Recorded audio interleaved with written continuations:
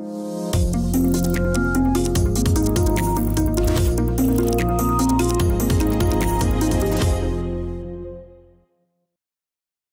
Up is brought to you by the Liebreich Foundation and the Gilardini Foundation.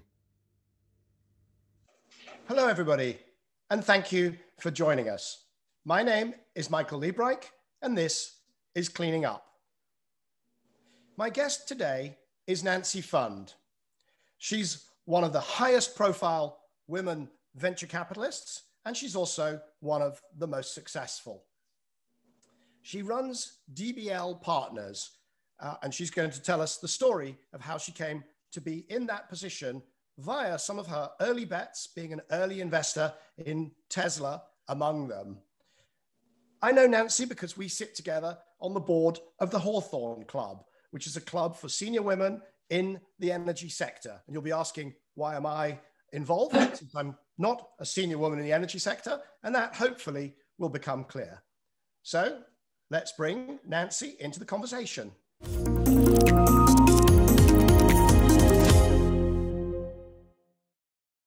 Good evening here in the UK. I'm in the UK, you're not. Hi, Michael. It's great to see you across the pond, as they say, and wonderful to get together and talk about this. It is the day after the election here in the US, so didn't get as much sleep as I usually do, but raring to go here. Well, thank you very much. And yes, it has been, it's been one of those days because I have been following the results of the elections. I also didn't get much sleep. And then in fact, today, some people will be asking, well, why is he wearing a jacket, not a tie, but a suit?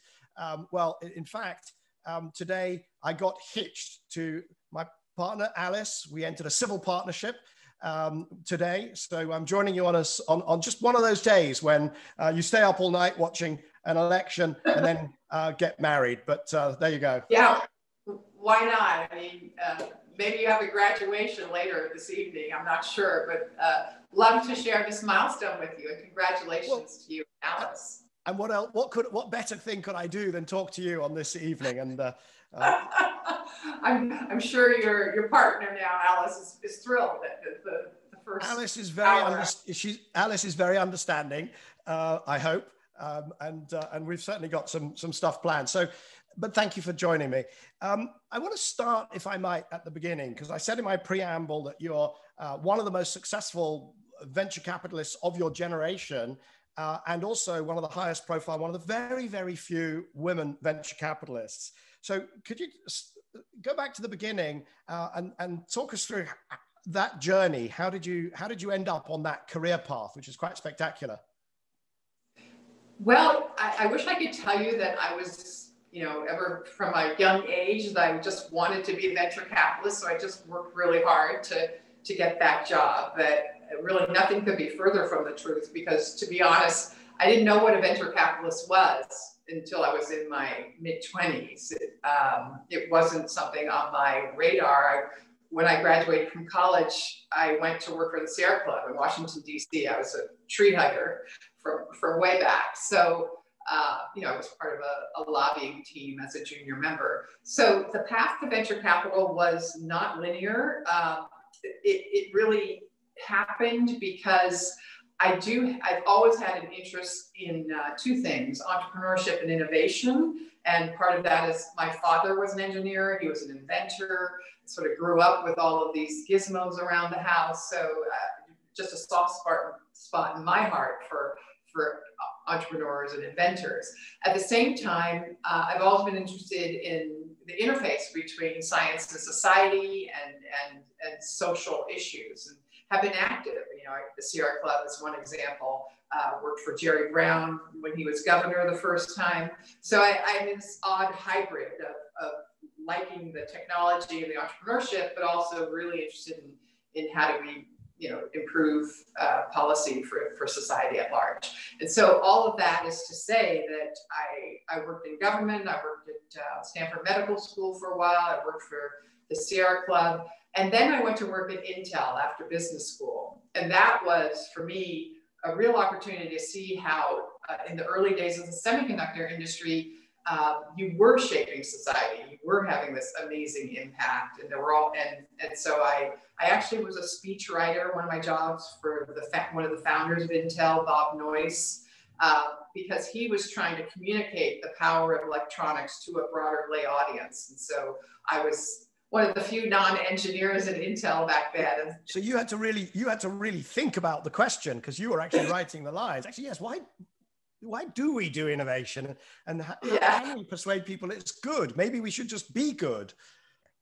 Exactly. And the good news is that Bob Noyce, who passed away at a way too young an age, but he was a Renaissance man. He was up for anything if he felt, one time I had him singing a song in the middle of a speech just to show the link between music and electronics and things like that. So anyway, really caught the technology bug, but wanted to move to San Francisco. Speaking of getting married, I was going to be married, and my husband was based in the East Bay near San Francisco. And even back then, Intel in Santa Clara County was a long commute. So I said, well, I'll go work in San Francisco now that sort of my life is changing. And back then, which I know is hard for people to believe, there were no tech companies in San Francisco. There just weren't. This is in the I was going to ask mid-80s. mid-80s. I ended up at business school in '88. And when I was at business school, San Francisco was kind of artsy, and it was a great place, and it was very cool. But there was nothing in San Francisco. It was all in the Sandhills Road. I mean, you had to go and drive to get to this stuff. Yeah. Well, there was one thing that I found, and that was one of the early venture capital investment banks dedicated to the then emerging tech sector called Hambrecht & Quist. It was headquartered in the Rust Building on Montgomery Street in San Francisco. And the way I got there, so I said, okay, I got to go work there, because that financing is the only thing they do in San Francisco. And so I better learn how to do that. And the way I did that, this was in 1984, is I'm telling the story because it's the day after the election here. San Francisco was where the Democratic Convention was in 1984. So I said to my bosses at Intel, why don't we do a party in San Francisco for that convention? And we'll bring all the tech people and the politicians, Senator Bill Bradley, the head of Apple. And so we did that. And one of the people I brought on to be a sponsor of that party, this was when Nancy Pelosi was the chair of the Democratic convention then. She wasn't yet a congresswoman. But one of the people I brought on was Bill Hambrecht, the founder of Hambrecht & Quist, because he was an active Democrat. And so I got to meet him there, and I went to interview a few months later, and that's how I ended up at Hambrecht & Quist, and started as a securities analyst and switched to venture capital. Right. So I was going to ask you, because you'd gone from being a speechwriter, but you'd already become financial at that point. Well, I had gone to business school, so I knew the tools, but no, I didn't. I also didn't know I had to show up at like 5 in the morning because H&Q was on market hours, and so I was completely ignorant. So they didn't tell you that at interview. Oh, by the way, this is going to ruin your all those lie-ins that you want to have. You're not going to have them. No. And so some of my friends at the time said, well, you only switched to venture, so you wouldn't have to get up so early and go to work because you work on market hours. And this is a funny thing, because around this time, as I say, 88, I went off to business school, and I'm pretty sure I will have tried to interview with Hambrecht & Quist. I wonder whether you interviewed me and probably found that I was this, snotty British guy, absolutely of no value to the business. Forget him. He's one of the easy ones to put in the ding pile. Well, no, there were a lot of, in fact, we had a Rhodes Scholar that was our CEO at one point, a good friend of mine, Dan Case. So there was I think London was one of our first offices. It's too bad we didn't connect back then, but I'm glad we are now. Oh, how funny, because Rhodes, of course, that person would have gone to London to open that office then, and I was coming the other way as a Harkness fellow. Which sort of disappeared as a thing, but was quite prestigious at the time.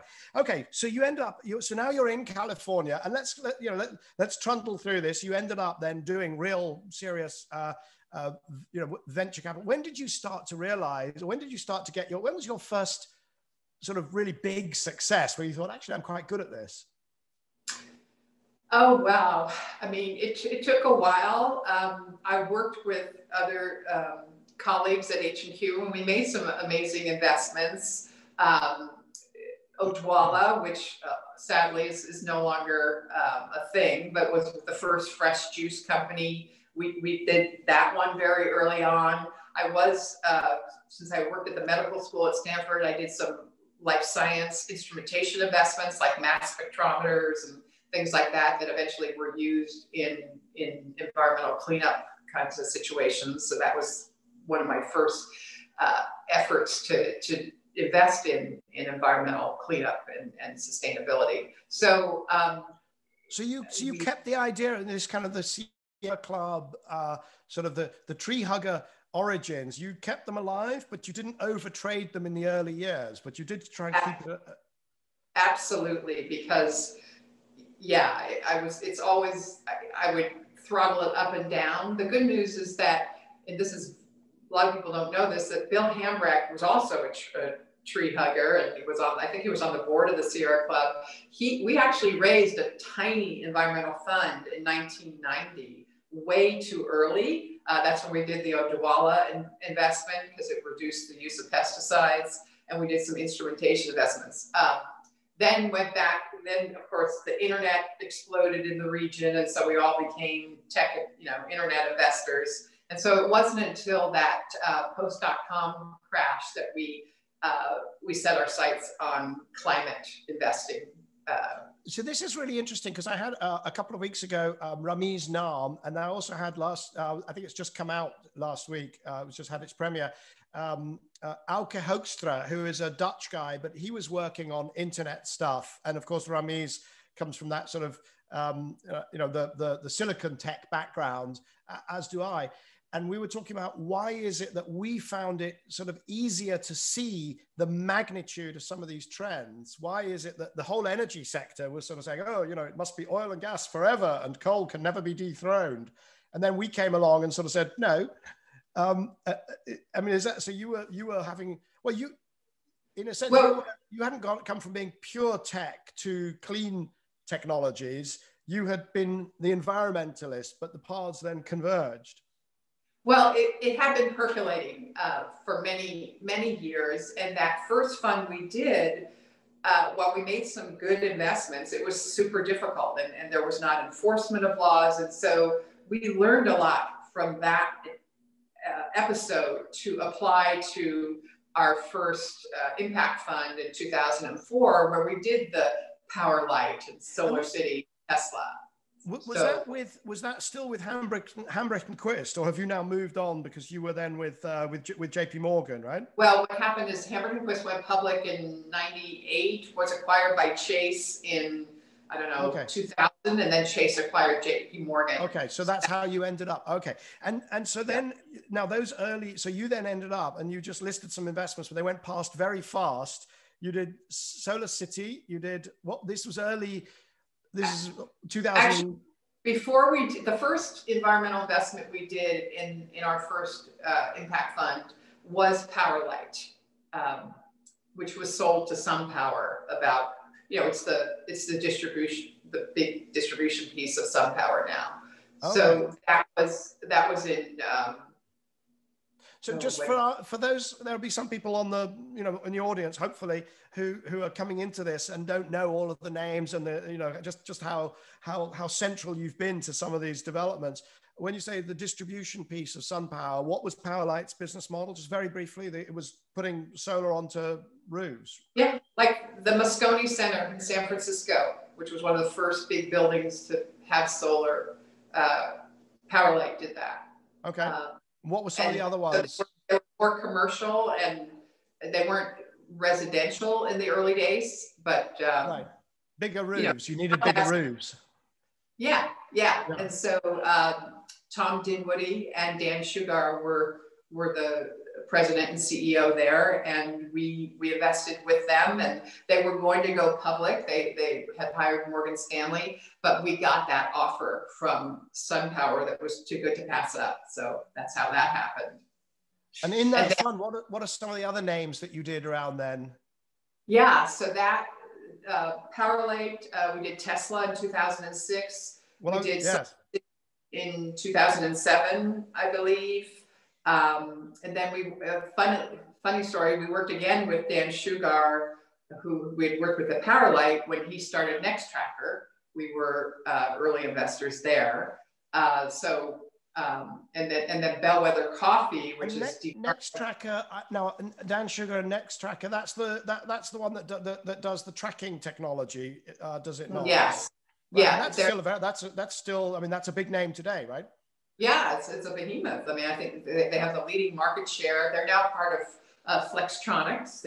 We sold to them several years ago, but Dan Sugar is still there. And he's still there. I visited with him just a couple of years ago. I was out actually talking to a company I don't think you're in, which is ChargePoint, which is something that I have, as an angel, I went into, and I visited them in California, and I did this little tour, and I ended up with Flextronics and talking to the Nextracker team. So, but okay.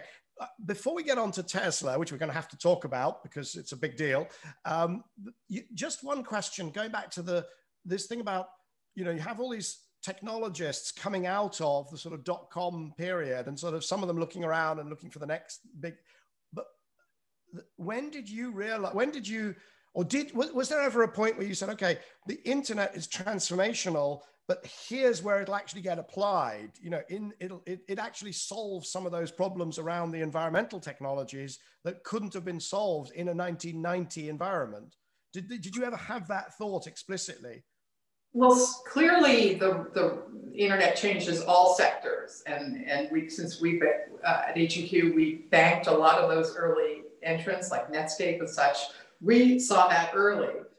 I will say though that the clean energy opportunity really started from a different place. And it started from the fact that we became the first impact venture capital firm of scale by virtue of raising an impact fund with foundations and banks.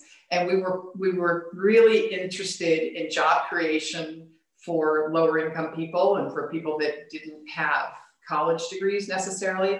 And so that opened our eyes to, and we had to prove that to some of our investors that we could create these jobs. So that opened our eyes early to companies like Powerlight that were hiring tons of people. Solar City, now the rooftop installation job is the third fastest growing category, according to the Bureau of Labor Statistics. Back then it was unheard of, but we thought, hey, if this catches on, we're going to create a lot of amazingly good jobs. So that was how we got into clean energy, in addition to our just belief. Al Gore had done an Inconvenient Truth. We felt, hey, things are different this time than they were in 1990 when we did. This is 2005-06, presumably. Yeah. So we just felt, hey, the world is actually waking up to this, and it's not just the advocacy groups. It's becoming more mainstream, even though it took a long time to be mainstream. We said something was up. Yeah, and the jobs thing, that's so interesting because so you really did come into this from a different route too, Ramiz Naam and Alka and myself and so on. But the jobs thing really resonates now, of course, because we're all we may be about to be doing a Green New Deal, but in Europe they are doing a Green Deal, and of course the COVID recovery, I've argued, needs to be built around an energy efficiency drive for exactly that reason. These distributed technologies are the ones that are going to create all the jobs. It's going to be the roofs, it's going to be the batteries, it's going to be the insulation and moving to heat pumps, those sorts of things, going to employ millions of people around the world. Yeah, and already do. I mean, there are like over 3 million Americans that are employed in clean energy right now, and growing more than fossil fuels. So this is a good thing. It's partly how the industry has accumulated the political capital that it has, that has allowed it to level the playing field with the incumbents. Yeah, demonstrably creating those jobs. Okay, so you've got this fund, and now 2007, you said that you invested in Tesla. You were in the first institutional round. It was actually 2006. Sorry, 2006. So it really was, wow. So I'm really interested in these moments when light bulbs go on. And, was it just, who did you first meet? Was this, we first met J.B. Straubel. Right, Straubel, yeah.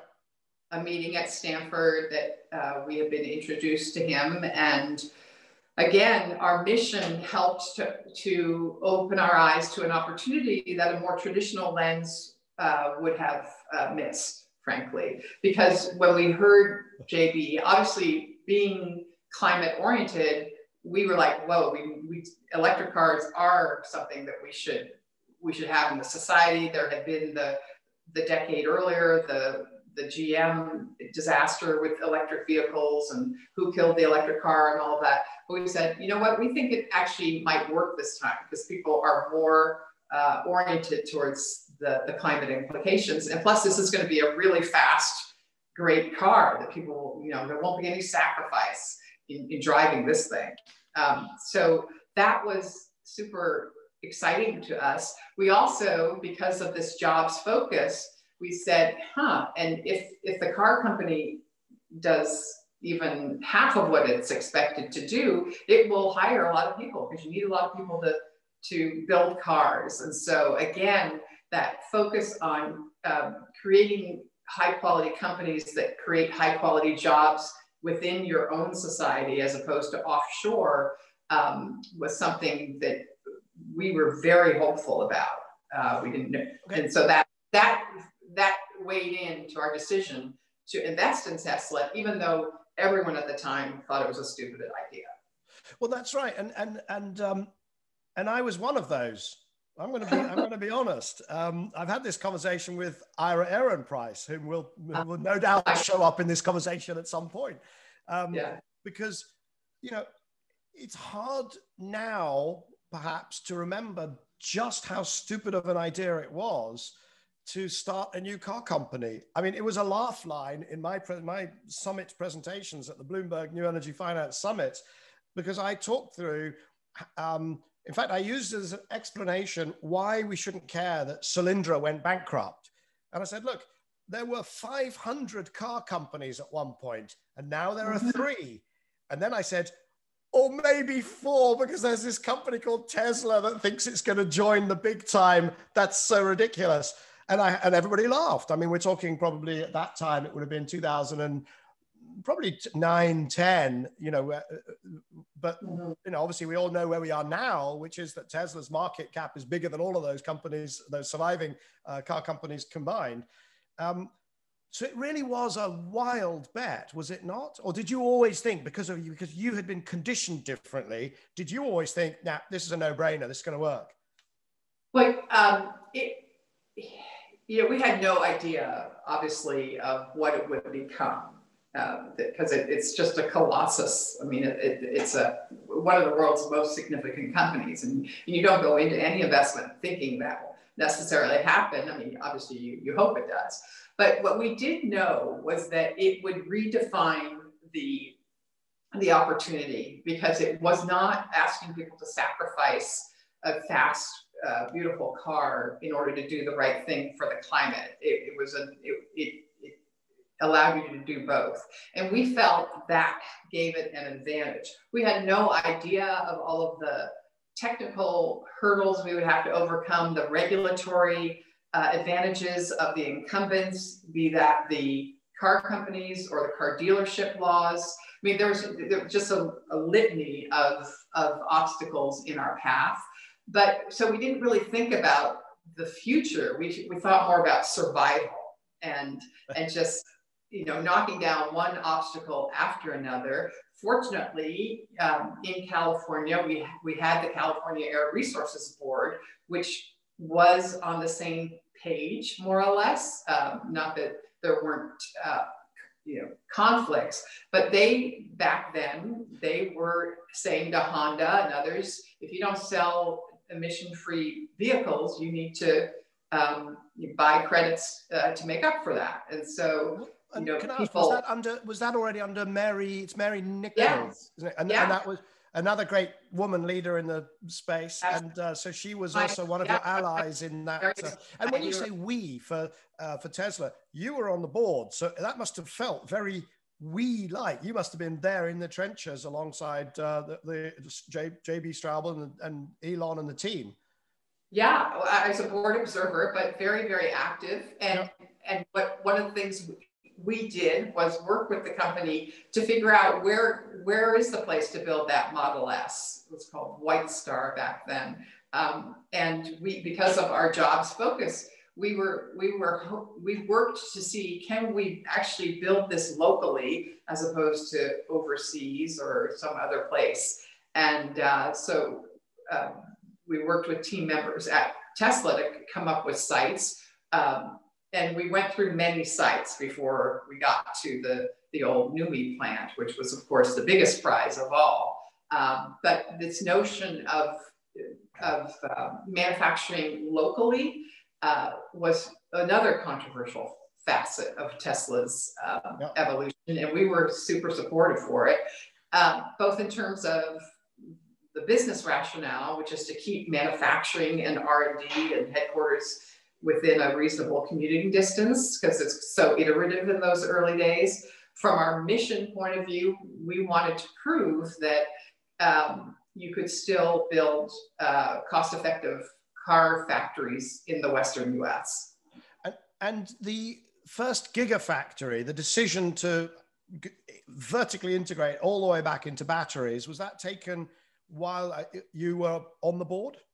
That happened later, after the company had gone public. We worked on the Fremont plant, the process leading up to the car plant in Fremont, California. And then when the company went public, I mean, we certainly helped a little bit, but we were now working on our other companies in our portfolio because we were, in a position to exit that investment. And I want to ask about that. I'm sure it's in the public disclosures. When did you exit? How long did? Because of course, Tesla had this phenomenal, ferocious run up since the IPO. So did you get to the IPO and say, well, thank goodness we dodged a bullet. Let's get out of this as quickly as possible. We've done well. Or did you say, no, we're going to stay in and ride this up for a while? We exited at various times. And of course, we couldn't exit at the IPO for securities laws reasons. So it was sort of a continual distribution. We didn't sell the stock, we distributed it to our investors. Right. And some of them own it to this day. Well, the reason I ask, coming back to Ira Ehrenpreis, because I had this conversation with him before the IPO, saying, you're mad, a car company, you're a venture capitalist, Ira, what are you thinking? And no, it's going to be fantastic and it's going to be great. And I said, well, I beg to differ. I think this is going to end in tears. And of course, it was this magnificent IPO, very successful. And I met Ira shortly after that. And I said, I hope that as soon as that lockup that you mentioned in the securities laws, as soon as that expires, I hope you're getting out because, this thing cannot possibly continue to defy gravity. No, he said, you don't understand anything. I was like, okay, I beg to differ. He was right. I was wrong magnificently, because I know that he did ride it for quite some time. Maybe not. I mean, maybe like yourself, he was building down his holdings, but he was very committed after the IPO as well. Well, Ira's my partner. And of course exactly. I want to get onto that. Yeah. We have a lot of stories to tell from those early days. And of course, Ira remains on the Tesla board. So, but as a fund manager, you have to, your LPs have a certain time frame. And so you're always juggling what you think the value is versus what their needs are. And so, it's a process. And it's a quality problem to have. I've made so much money on this one. Do I stay in and make more, or do I? And so yeah. Well, I want to say, Michael, you're not alone in that skepticism. So it happened so long ago, and there were so many people that just read the Riot Act on this. And I think maybe there's one lesson, if we're going to generalize some lessons here, which is that you were very conditioned by your background, environmentalism, and then this attempt to create jobs. And so you were using a different lens when you were looking at investments. Then there's a bunch of us that came out of more, I would say, sort of IT type technology that used lenses and noticed things like the experience curve in solar very early. But I've got a mechanical engineering, but I've worked in car factories to put myself through college. And that was conditioned me to be very skeptical if I would have walked away from that deal, and look how wrong, that would have been. So our experiences condition the opportunities that we jump on, that we like, and that we understand. It's so true. And also your connection to your community. What a lot of people that don't live around here don't realize is that NUMMI plant was a huge economic engine of the region for many, many years, starting with GM. And when it shuttered, there were 5,000 jobs that were lost. And that Fremont area went from being a star player in the Bay Area's economic development to being left out. And so it really was a huge dislocation in our region when that plant shuttered. And so the ability to bring it back, have it address 21st century needs, which for low carbon as opposed to gasoline powered cars was, the chance of a lifetime. And now we're all benefiting from that transition.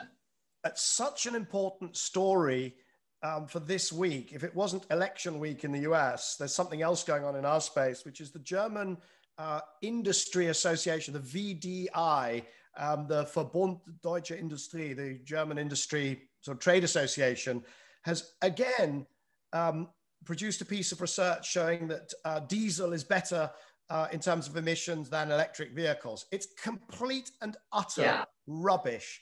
Auke Hoekstra, I've mentioned, is the great, I call him the debunker in chief. He's had to waste more days explaining to this. And what you've got is these organizations and people and companies that are terrified of those job losses. But instead of saying, well, we're going to lean in, we're going to create new jobs, new value for the 21st century, they're actually just producing this nonsensical analysis that try to mislead people into not doing the obviously right thing. It happens all the time in our practice with the solar and just the rooftop solar guys. Oh, the cost of net metering, it's a cost shift instead of a revenue loss. I mean, the incumbents, it's understandable. They want to hang on to the great trajectory that they've built over, in some case a century. And so they don't want these new entrants to come in, and they have there's a regulatory capture, there's they can hire the experts. They do have an advantage. And that's why in our practice, impact investing, it's super important to pay attention to policy and to jump in. You're not going to win every policy battle, but you can't do this. You can't upend whether it's the transportation industry from the early 20th century or now as we're decarbonizing agriculture, a company we have, Farmers Business Network. They're taking on companies that, like John Deere, the whole model from the 1800s. And so there's just an accumulated advantage that these companies have in policy, in getting access to experts, and trying to own the narrative. And so that's what, people like you and people like me are, we spend a lot of our time undoing that. Well, that was the opportunity that, New Energy Finance, we ended up sort of sitting between the policy people, the finance people, the energy companies, the tech companies, and trying to translate in those sort of four languages. But it would be wrong to have this conversation and not to talk about that weird period of sort of 2006, 7, 8, when suddenly everybody piles in and they start trying to do clean tech. And they don't, in my view, they don't understand this piece about policy. They don't understand how capital intensive it is. They don't understand how policy intensive. There's a whole bunch of mistakes. Were you looking at that at the time and saying, this is going to end in tears? These 1,400 new venture capital companies with clean tech and climate funds, this is just going to be like the dot-com boom bust. you know, did you Yeah. know that at the time? Well, we call that period the period where the tourists came in, you know. The tourists. Tourists, because, you know, many of them came from great tech backgrounds. Tech was at the doldrums. Let's do this. But then when it got difficult and tech rebounded, many of them left. So that's why we call them tourists. Have you met John Doerr and told him that you call him a tourist? Well, I've known John Doerr since way before that, and certainly, you know, Kleiner Perkins has continued to, and some of its offshoots to invest in this sector. So, you know, and one of my CEOs, the company I just mentioned, FBN, the CEO there, the co-founder, is a former Kleiner partner. So I think that Kleiner, you know, has while everyone had their difficulties, they have been there for the long haul, and the other efforts they've spawned, like other G2V, blanking on the name, but anyway, I think they deserve a place in the ecosystem for many reasons. But those a lot of firms came and went, and yeah, they didn't realize that the capital intensity in parts of the business, the role of policy, and not just, like, I was a life science investor for a while, and there, you know that the FDA can make or break a company. It's not like this is unique to clean energy. That's the Food and Drugs Administration. Sorry to interrupt. I just make sure because not everybody is going to be US based. So the Food and Drugs so you know, as a life science investor, that whatever country you're in, there's a regulatory body that calls the shots in terms of whether a drug is approved or not. So this notion that clean tech is unique in that is nonsense. But what is different, at least in the States, is that the regulations in our sector, every single state, I mean, it's like you could have 50 different versions of solar regulation or car dealerships. And so there isn't this national energy policy that unifies it all. And so you hire your people in Washington, D.C. and you're done with it. In this industry, so much is done at the regional level and the state level that you have a whole different army of efforts. That's right, because you've got a lot of policy in the 50 states. And of course, sitting here in London, in Europe, there's this kind of myth that, you have the EU and then you just have to send people to Brussels and it's all sorted. And not only do you have different region or different states, you've got different countries, you've got different languages. So the myth of these huge markets being so attractive to startups is actually, it is a myth. You've really got to succeed battle by battle and location by location, don't you? It's so true. I mean, it's been gratifying to see some of the really good laws in California and a few other states take hold and be replicated. And who knows, if we have a change in administration, we may see some of these more supportive regulatory approaches occur at a national level. But I don't think we'll have a national energy policy anytime soon. And thank you very much for that reminder. If we have a new administration, because as we are recording this, the vote counting continues I think Wisconsin is done, but in Michigan, in one of the Carolinas, South Carolina, in Georgia, and in Nevada, and so on. So we're both, at least I'm a little bit on tenterhooks, and I know as soon as we finish recording, I'll be on the phone, trying to figure out what's happened. Absolutely, we're taking time away from checking our Twitter feed here, but it's worth it. Well, and thank you. I'm delighted you said that. And obviously, we are at a watershed, and I don't think we should spend much time hypothesizing about one or the other president, but it is a watershed moment. How much does this decision of the new administration, the new president, how much does it matter, given that so much happens at the state level?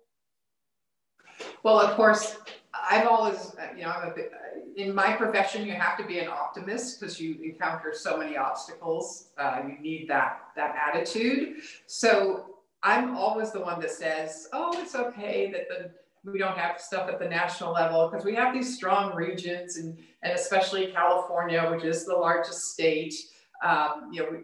We have enough of a market without it. And it's true. I mean, we have been able to make a huge amount of progress. But what I really think is, wouldn't it be great to have both leading regional efforts and a federal government that takes the best of these laws and turns them into national policies, like be that cap and trade, be that the low carbon fuel standard. And there are all kinds of proven policies that are not pilots. I mean, California is what, the 5th or 6th largest economy in the world. And we can learn a lot of lessons here. We can learn them from Massachusetts, from New York, I mean, from Washington. I mean, there's just, there are some precedents that we should be surfacing at the federal level. And so that would be a difference. I think that would happen were Biden to become president. Yeah, and there's also the international context here. The UK is going to be the host to COP26, the next climate negotiations, exactly this time next year in Glasgow. And, you know, in one version of the future, you've got the UK, the EU, Japan, South Korea, and now China, all committed to net zero by 2050, in China's case, 2060. If the US were, and Canada, and if the US were to join that group, you would have then 3/4 of the global economy committed to a mid-century net zero target. Yes. But in another version of the future, you don't have that. So it is pretty, it is a fork in the road, isn't it? Yeah, this is a huge opportunity for our generation and for future generations. Yeah, to get that scale, that unanimous approach. So I hope that will happen. And just as an example of something in our portfolio now, in the very early days, like Powerlight back in 2006, that I mentioned we sold to SunPower, the California Energy Commission was giving out grants and loans to solar companies just to help them get started. And you know, that helped build what is now a huge global industry. And what I see now the CEC doing, which gives me great hope, is they're putting out requests for proposals for all electric buildings. And meanwhile, there are many cities, especially on the West Coast, that are banning natural gas in new buildings. And so I feel that these early signals of a move to electric and to, you know, a green grid that we're seeing are going to bear fruit, and that, you know, 10 years from now, this will be a hot sector, and there'll be companies up and down that building sector and appliance sector that will benefit. And one of our companies of today, Bellwether Coffee, is using electric roasting to replace natural gas-based roasting of coffee. I mean, it's a genius idea. It's cleaner, it's cheaper. The coffee, because it's like a solar city for coffee roasters. You can put it in a coffee shop, you get this wonderful, freshly roasted coffee that tastes a lot better. It's that whole no sacrifice approach. You're doing the right thing for the climate, right, and getting a better cup of coffee. And in the US alone, there's 400 million cups of coffee consumed every single day. So, right. So Bellwether Coffee is now one of my most favorite companies. I'm going to talk about it all the time. And the reason is this. I was going to ask you about hydrogen. You said everything, you know, get these electric buildings. There is a huge sort of full court press going on from a lot of industrial players. There's also a whole load of what you call these venture capital tourists who have decided that it's time finally for hydrogen to be the thing. And I don't know if you noticed, I've just written a piece. I've written 2 pieces on hydrogen, one on the supply side, one on the demand side. And one of the big things that was an eye-opener as I wrote that demand side piece is all industrial heating pretty much can go to electric. It doesn't have to go to hydrogen. There's just, in fact, as you think about it, there's no good reason for a lot of it to go to hydrogen. In fact, there may be exceptional situations where you do. And of course, coffee roasting is one of the examples that you could do absolutely electrically. And there's probably somebody out there who hates this podcast, because they have got a hydrogen-based coffee roaster that they're determined is the answer to everybody's problems. Yes, absolutely. It's hydrogen for us is not the path of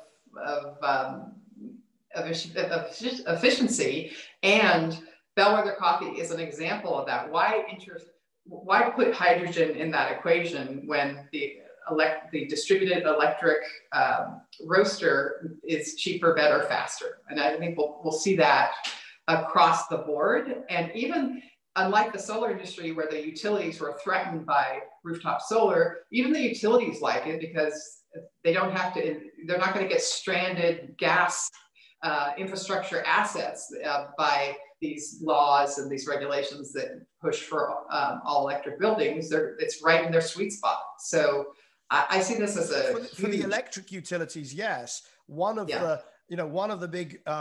big voices pushing towards hydrogen is, of course, the people who own the natural gas distribution networks, because they are I don't want to say panicking or freaking out, but they're freaking out that if you're pushing all these buildings to have all these fabulous technologies and all of industrial heating goes electric, then your gas, you're still going to need gas for, for backup power generation, and potentially, as I've written about, maybe hydrogen for backup power generation, but you'll do it in a large central hub in an industrial port city. You won't do it. You won't need those retail distribution gas networks anymore. Exactly. And you'll reduce the transportation. That hub and spoke generates a lot of carbon in the driving to and from the plant. We've done a calculator for how much you save, and it's a 90% reduction in the coffee roasting process, 90% reduction in carbon. And even you're right about the gas utilities, but even PG&E, that is both gas and electric, is supporting this move to all electric buildings because they just don't want to be saddled with stranded assets someday that is new gas infrastructure today that then becomes regulated out of existence later. Well, that's right. I mean, at some point at some point, players like that are going to have to walk away from some assets. So, the right calculation is to do it earlier and not, exactly, as we're seeing with these, the German Industry Association, this kind of postcard from the future of having to say more and more extremely stupid things to justify, not walking away from your stranded assets. Exactly. And so I love it when innovation and policy and investment kind of all come together, right, and we can avoid some of those unproductive paths. Now, I'm just conscious of time. It's moving on, and we've got two more topics that I think I'd love for you I'd love to talk with you about. One is the stuff that you're doing in the developing world, and the other is the stuff that we do together, but you're much more actively involved than I am on the Hawthorn Club for women energy executives. So let's make sure we cover those two off. Okay. You've got Off-Grid Electric was one of your investments, and it's now called Zola. Talk me through the genesis of that, and what is it? Again, did you come to it because you wanted to do something? It was the right thing to do to be involved in the developing world, or was it the opportunity that kind of led you to that? A good question. Zola was an investment that we first got to know because Solar City invested in it, and part of that is the founders of Solar City, the Wright brothers, were from South Africa, and they saw this company that was selling small solar systems to places in Africa that didn't have electricity as just very compelling, and they wanted to be helpful. And so that was how I first got to know about it. And they were on the board.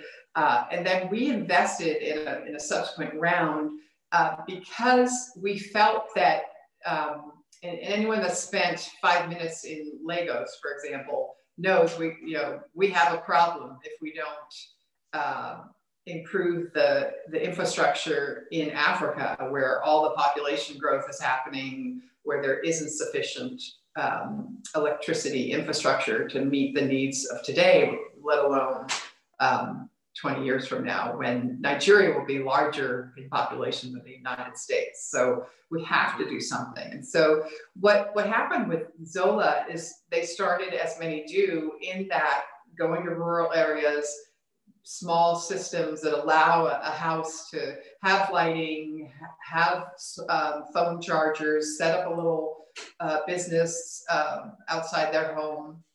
And that's a wonderful thing. And they have huge, over a gigawatt of that.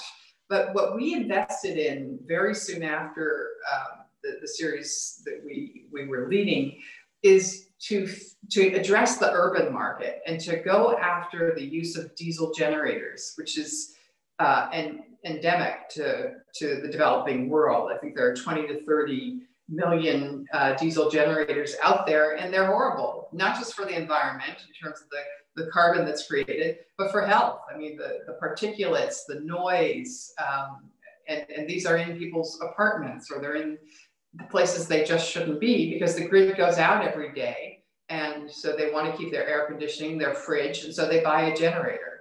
And so the company Zola spent a few years developing a product, and with Enphase, we have a relationship with them, to allow your electricity to stay on, to go seamlessly from your solar to the grid, and then when the grid goes down, to your storage battery, without having to redo anything. You don't even notice it's happening, and it's not it's cost competitive, and thereby eliminating a really bad actor in the developing world, which is that diesel genset. And so that's where the company its future will be more in that, and that allows you to tap into a Pan-African solution as opposed to just the rural areas, and use business development tools, work with other large companies in Africa that want to sell a lot of electricity to urban populations. So that's been an exciting, it's always really difficult to do things in the developing world, but we're very, very excited about this new product that Zola's developed. Very good. And how many countries is it currently operating in? It's in East Africa, so Tanzania. It's in Lagos. It's in Cote d'Ivoire. It's about 4 or 5. Okay, but with this new product, we're working with, we haven't announced it yet, but one of the major African sort of electronics companies that would be in South Africa and Mozambique and other places. So we'll quickly see across the board solution that's applicable throughout the continent. That's great. And I have a tiny, I'm not on your scale of investing, I have a tiny angel investment in something called Azuri that operates in Kenya and Tanzania and a few others. And but I'm also an advisor to a company called Ignite Solar, which is designing medical devices that are, I call it designed for solar, because I did a project in Sierra Leone with my wife, as of today, my wife, and we put solar and batteries into a neonatal clinic, which was suffering from power cuts. And the babies need warmth and they need oxygen, and 20 minutes without mains power and they start dying. So we put in power there. But the opportunity to do medical devices that are very much lower power, energy efficiency plus solar supply is very compelling. And particularly, in this pandemic, we now realize just how important it is to get medical services, and just ticking boxes and saying countries have got access, or this village has got access, these many people have got access, if it's not reliable, it's not really, it doesn't do the job, does it? Not at all. And certainly, you know, one benefit, I mean, there are no benefits to COVID, but to see people focus on better healthcare delivery in the developing world and using clean energy and distributed energy to do that is at least some kind of a silver lining. And Joel has been involved in that as well, but it's so critical. So let me give a plug for anybody who's listening or watching to Cleaning Up episode number 16, which is in fact airing as we film this and as they count the votes in those last few states in the US presidential election. Episode 16 is with Kande Yamkela, who was the founding leader of Sustainable Energy for All. And so those who are interested in those issues should, as soon as this episode is over, not before, go over and watch episode 16. So I want to come on to the Hawthorn Club. Mead Harris, just this extraordinary visionary, decided that women in energy needed their own networking organization. Or was it you that gave her the idea? Or how did you, right, tell me how you got involved. Long before I met her. I mean, she's a dynamo. I mean, she's just incredibly energetic, and she flies from London to Melbourne, like most people, you know, go to their favorite lunch shop. I mean, she's just been peripatetic and has developed. Not right now, she doesn't. Australia has locked down. There are no international flights. So very, very few. So, normally, yes. I think she did one of the last events before the lockdown in Australia. Yeah, so everything's virtual now, and we've done a lot of good Zooms together. But yeah, I mean, the ability that Mead has to bring together, what's really neat for me is that obviously I'm very connected to the clean energy community and derive a huge amount of support and value from that. What I'm less connected to is the more traditional energy, the historic energy industry. And what's great about the Hawthorn Club that brings senior women together across the world, from old energy to new energy and everything in between. And so instead of just talking within our bubbles, we have lunch with or dinner with or drinks with women that have accomplished a huge amount in sectors that I don't know much about, and even some that I feel that need a lot of improvement. So it's a great way to broaden your understanding of how energy has evolved over the years, and meet amazing women in the process. And me just deserves a huge I owe her a debt of gratitude. And she brings together Mary Nichols, I mean, the public sector, the private sector. It's just a great opportunity, and having you there as our token man, you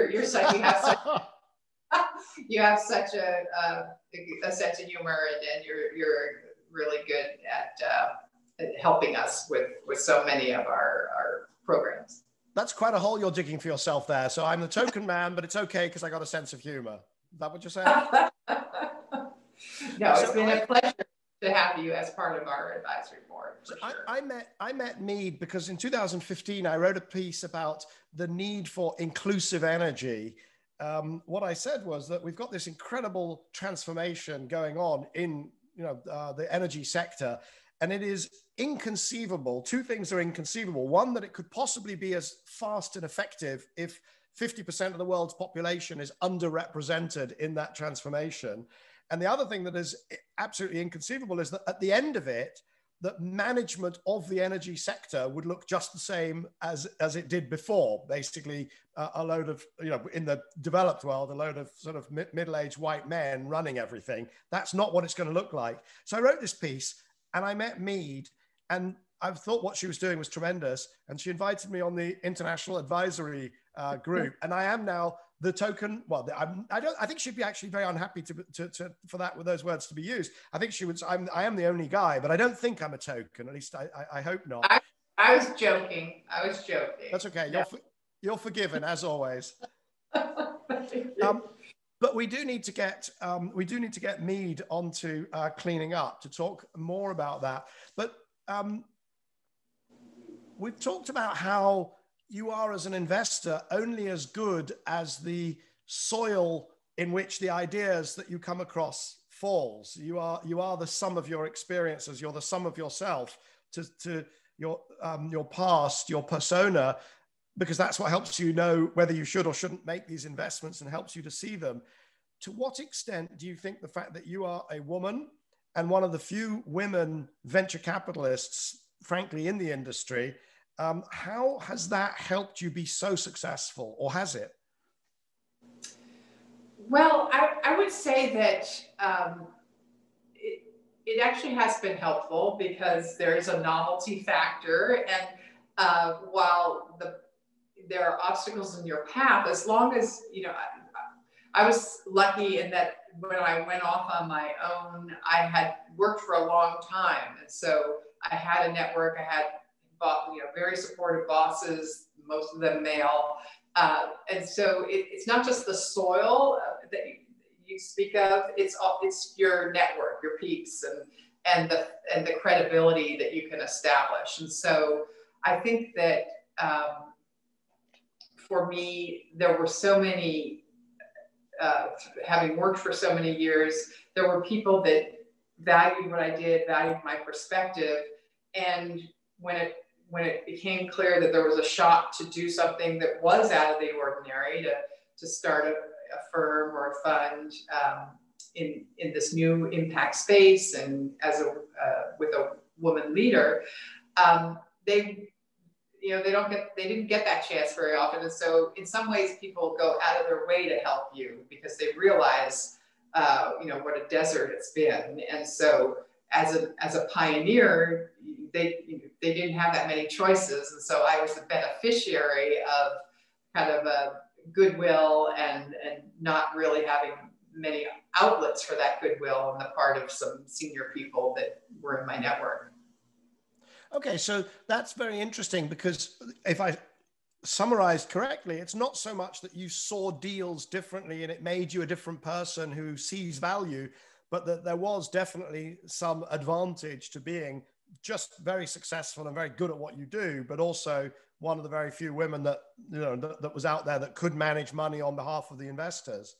Yeah, I think it's both. I mean, because the more integrative approach that you take as an impact investor, looking at social trends and gaps in policy as they relate to innovation, that's how we got to many of the very successful companies that we've invested in. It wasn't the linear, just what's the latest technical gizmo that is better than the 10 others out there. So it's much more highly differentiated. Nancy, that's probably a great question on which to leave this, because we are out of time.